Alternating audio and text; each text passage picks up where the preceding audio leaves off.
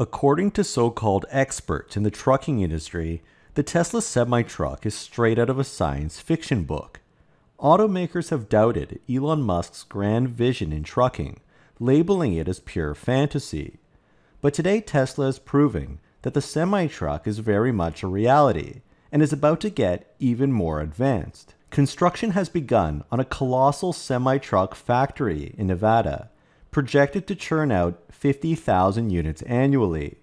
This announcement confirms a seismic shift coming to the trucking world, which is about to undergo its own disruption by electric trucks. A full production capability of 50,000 units would put Tesla ahead of every Class 8 truck maker in the United States, save Freightliner, but would certainly make a dent in the existing industry as new truck sales are siphoned away from legacy brands who simply have no offering to compete with Tesla Semi's range and functionality. But that's not all. The factory isn't just producing the semi-truck. It's working on the cutting-edge semi-truck 2.0, promising specs that will further blow the competition out of the water. The current model, still in its pilot phase with early deliveries to Pepsi, is still fairly shrouded in mystery. Elon Musk has yet to unveil many of its groundbreaking and convenient features that are under wraps, but Tesla is quietly gearing up to redefine commercial transportation. As senior manager Dan Priestley, who runs semi-truck engineering at Tesla, puts it, "We are technologically ready, now it's time for scaling." And before we continue, stop using Yahoo Finance, stop using Google Finance, and have a look at our website, themarketisopen.com, where we have instant stock quotes and quarterly financial data going back up to 15 years, and it's all freely available. Tesla's pilot customer, PepsiCo, is beginning to take delivery of a batch of 50 new Tesla semi-trucks to add to the roughly 36 vehicles they already have. It also appears that other customers such as Walmart and Costco have been spotted with Tesla semis and might be testing out this new piece of technology within their fleets. But Tesla still seems to be keeping very quiet on the semi, with many secrets Elon Musk has yet to unveil. For one thing, they don't want to give away too much to competitors and have certainly been very selective with their deliveries, such that competitors wouldn't be able to get their hands on one even if they wanted to tear it down. They also don't want to make the specifications well known to future potential customers just yet, as the specs may be about to change for the better. But Tesla itself will be doing a complete overhaul on the semi-truck before it truly goes to mass production in late 2025 and early 2026. At the Alternative Clean Transportation Expo in Las Vegas this week, Dan Priestley, who heads the Tesla semi-truck program, reassured customers that Tesla was ready to begin scaling this unique vehicle, and the technology inside was ready for prime time. Priestley started off his presentation outlining the two versions of the semi-truck, one with 300 miles of range and one with 500, the latter of which Tesla demonstrated at their prior semi-truck delivery event to Pepsi, showing a 500-mile drive fully loaded with 81,000 pounds. Pepsi has also confirmed being able to achieve 1,000 miles of travel distance in a single day with the semi, which turns out to be highly competitive with diesel. Priestley goes on to say that the smaller Tesla semi weighs under 20,000 pounds, and the 500-mile one weighs under 23,000 pounds. Wait, what? 23,000 pounds. This is a bombshell that Priestley just dropped on every armchair engineer who's been commenting on Tesla's semi since 2017. Some people thought the semi would weigh 45,000 pounds, which means the government's exception for adding an extra 2,000 pounds to the maximum load wouldn't make much of a difference. Other closer estimates were for 31,000 pounds and as low as 27,000 pounds. Even some third parties believed that just the batteries alone would weigh 26,000 pounds, which didn't make much sense as we debunked last year that multiplying an 85 kilowatt-hour Model S battery by 10 times would still come in at half that weight, and Tesla would be making their battery pack from the ground up, thus being more compact and efficient. But a 23,000-pound electric semi-truck, apparently defying the laws of physics, is a game changer and frightening for the industry, because it's completely in line with its diesel competitors. Dan Priestley highlights that diesel trucks can be replaced one for one with the Tesla Semi in order to achieve the same amount of work. They wouldn't need a fleet of semis in order to replace a single diesel truck. So it turns out diesel is much easier to replace than people thought or wanted you to think. The traditional competitors in this space have nothing like this.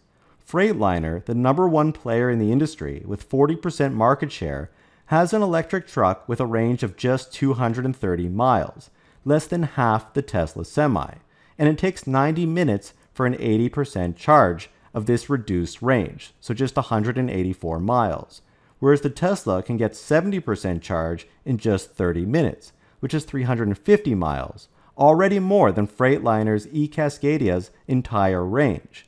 Again, the Tesla Semi charges to double the range of a Freightliner in 1/3 the time. But really, replacing expensive diesel with cheap electricity is the real competition, and one of the top selling points for customers, as Tesla says they can save $200,000 in the first 3 years on just fuel alone.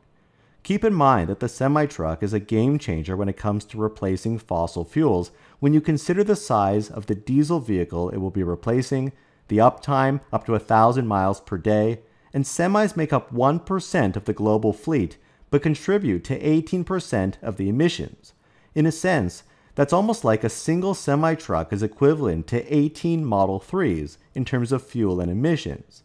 50,000 trucks would be like putting 900,000 Model 3s on the road, which is actually more than the number of Model 3s that Tesla produces.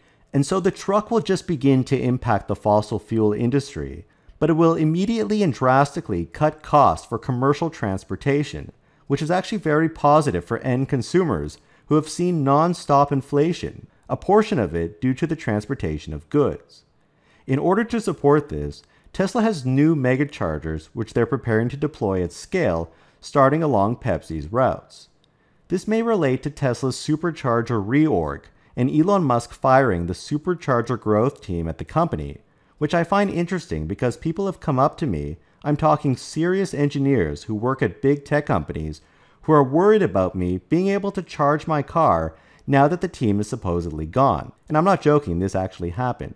First off, 95% of my charging is done at home, and I don't think Tesla controls every electrical outlet on the planet, but also superchargers still work just fine.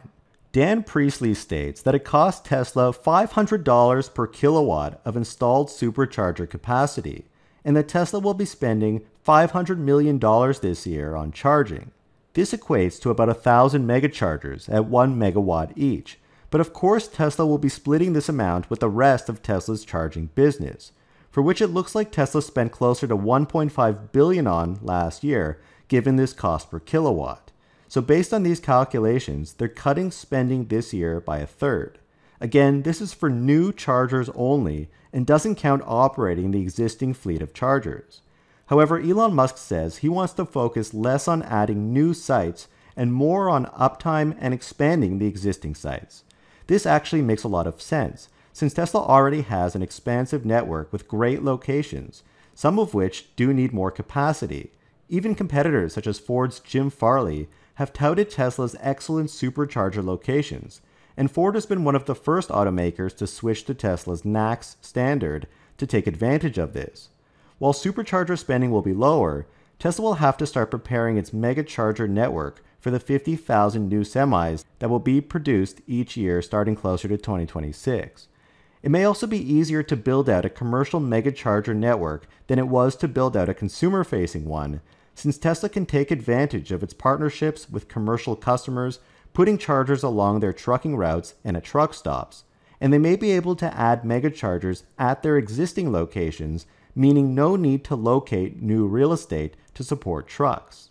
Now, the channel Out of Spec Reviews was at the Las Vegas event and added some behind-the-scenes insights for the Semi. They gave a sneak preview of the inside of the side frunk, which is another storage compartment and appears to be lesser known, and adds to the capacity provided by the actual frunk that the vehicle will also have.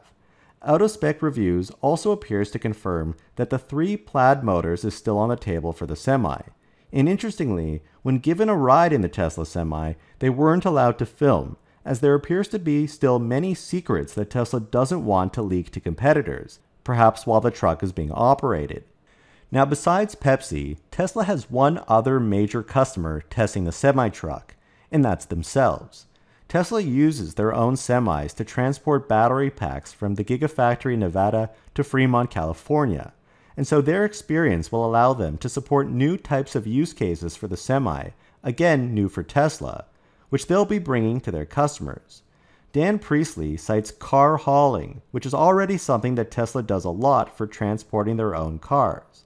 They also want to add support for electrified reefer trailers. These would be semi-trucks essentially carrying refrigerators, but powered directly from the Semi's battery pack. This would replace the need for small diesel engines that are typically used to power reefers today. Tesla is really going after the fossil fuel industry in every niche that they operate in, but for a reefer it makes a lot of sense to simply plug it into the Semi's tractor, just like a regular fridge, instead of having to add another diesel engine which requires maintenance and fuel, etc. This was likely something they learned from PepsiCo, which frequently transports beverages. Finally, the new semi-truck factory will be making an upgraded type of truck. The current semis coming out of the production facility, still near the Nevada factory, are using 2170 battery cells, which is convenient because it's located right next to the factory where they're produced. However, despite Semi's industry-leading specs by a long shot, Elon Musk expects to further reduce the battery size of the vehicle while still maintaining the range. At 1.7 kilowatt-hours per mile, the Semi has an 850 kilowatt-hour battery pack, and Elon Musk plans to reduce this to 800 kilowatt-hours or even 750 kilowatt-hours, which would contribute to reducing the weight of the vehicle even more, and therefore increasing the load it can carry. That's probably one reason Tesla has been very secretive on the weight of the vehicle, because it may be about to get a lot lighter.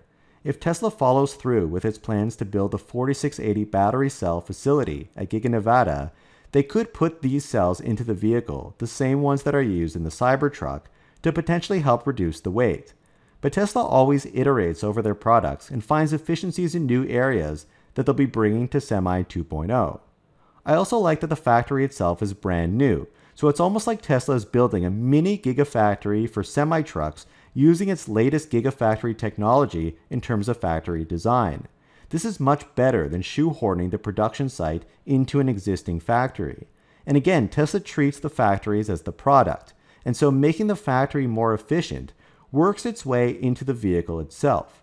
For instance, if the factory is cheaper to produce, or if they can ramp up volume faster, these things actually make each individual truck cheaper to produce, which boosts Tesla's operating margins or makes their vehicles more competitive, though it will still take time. Dan Priestley even repeated Elon Musk's SpaceX joke that at Tesla they make the impossible late, which is exactly what's happened. But from an investment perspective, it doesn't really matter in the grand scheme of things if it takes a few extra years to deliver a better, more refined truck. This will pay off in the long term, especially since the competition literally can't be seen with a telescope. They don't even have prototypes that can do what Semi is capable of, let alone a new 50,000 unit factory being built and megacharger technology that Tesla's beginning to deploy at scale. This update actually sent Tesla's stock up 6% the day it was announced, even though it will still take a year and a half before the factory is ready. But investors seem to be getting very excited about this seemingly small opportunity that Tesla is working on, recognizing its potential to be much larger than it appears at first glance. So how significant do you believe Tesla's Semi's weight reductions will be for the future of electric trucks? And what role do you think partnerships with major corporations like Pepsi will play in the adoption of electric semi-trucks and the rollout of Tesla's megachargers? Don't forget to watch my last video on Tesla coming after Warren Buffett's car insurance businesses. Please hit the like button and subscribe, we would really appreciate that. And a huge shout out to all of our patrons that help to support our channel. Your support helps us to continue to make great content. Thank you guys so much for watching.